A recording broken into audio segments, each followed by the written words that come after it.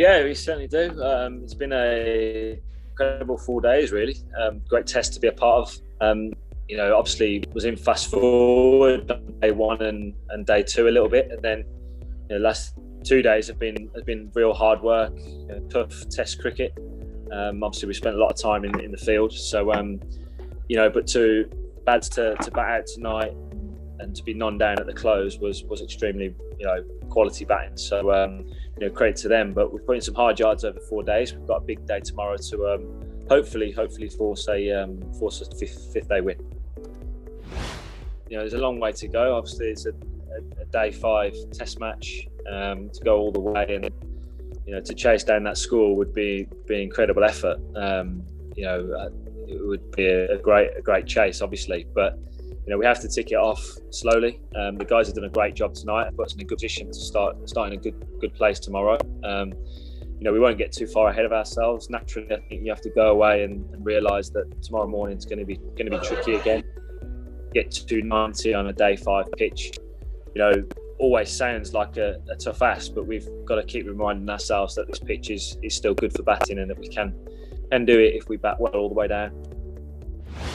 This team has done some special things over the last few years as an England, all different formats, and these are the times where you want to be a part of it. On a day 5 chase, and to try and do something special as a team is a great place to be. And we've certainly got the belief that we can go and get the win. A lot of hard work still needs to be done. But yeah, you can draw on those experiences, I think. Look on what we've done in the past, what we're capable of as a team. And a lot of time it's just a matter of believing and believing that you've got the ability to do that, and then going out and executing. So hopefully we can do that. We always felt like it's been a good wicket. It's been hard to get wickets in that second innings.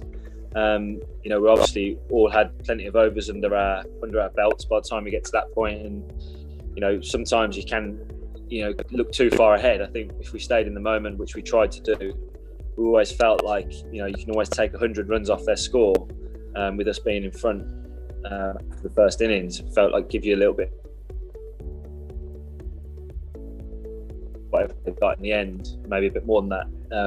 Always felt that they actually probably could have got more than what they did. So I think you always try and look at it from a sensible point of view, and we'd done some hard yards, but it felt like it was a good enough wicket to be able to chase any score.